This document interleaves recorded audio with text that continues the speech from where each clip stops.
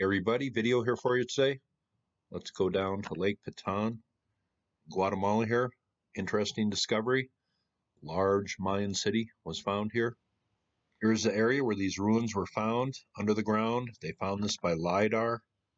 It's right down here. You can make out a few ridges, some patterns here right underneath the ground from overhead. You can just barely see it.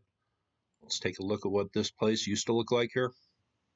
Here is what LiDAR revealed. Looks like there is one big structure right here, but none of these go over, say, 40, 45 feet high. But there is a grid formation, a huge city here. Make out a few things here. There is a large structure right there, obviously. It says a peninsula jutting into Guatemala's Lake Peten is the site of the ancient Mayan city of Nixtun Ch'ich. Time can cover up a lot of things. It says buildings and streets Pew hadn't noticed before began emerging from the data. And when he started piecing together a new, more complete picture of Nixtun Ch'ich, a striking pattern jumped out at him. The city's buildings were arranged in straight lines, like the structures on a modern city block.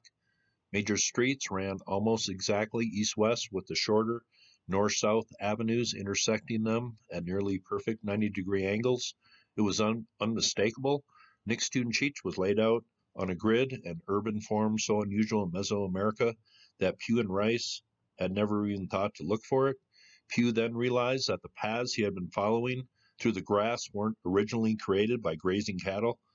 The animals were walking along ancient streets, and he had been too. It says for years, archaeologist Timothy Pew thought he was simply following the cows as he walked across the site of Nixtun Ch'ich, an ancient Mayan city in northern Guatemala. The site, whose name means roughly a rocky place, is located on a peninsula that juts out like a pointed finger into Lake Peten Itza. It is now part of a cattle ranch covered with tall grass, perfect grazing land.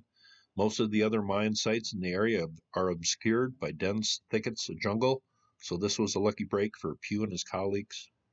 Here's a look from overhead. You see once you get below the grass here, these ruins start appearing. A lot of stuff below the grass here, but obviously, pretty important city. Here are some artifacts found at the site.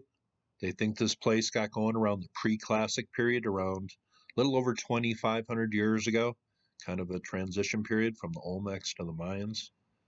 But here's another look from the site. Pyramid here, not a very large one, but totally covered up. What that looks like might be pretty interesting.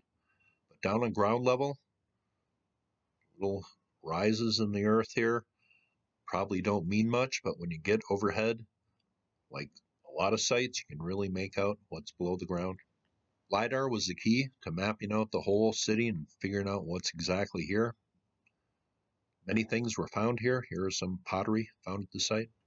One interesting thing proposed by the researchers here, they talk about Palenque, famous Mayan city. They describe glyphs there, specifically describe this creature as a crocodile with a hole in its back. According to the myth, the god slit its throat, and the torrent of blood, the earth was created from its body. When Rice imagined the peninsula of Nixtun Ch'ich as a crocodile sliding into the lake, the grid suddenly took on new meaning. Scales, she thought. The regularly spaced city blocks were the crocodile scales. The cenote was the hole in the back of the sacred crocodile, whose body would form the world.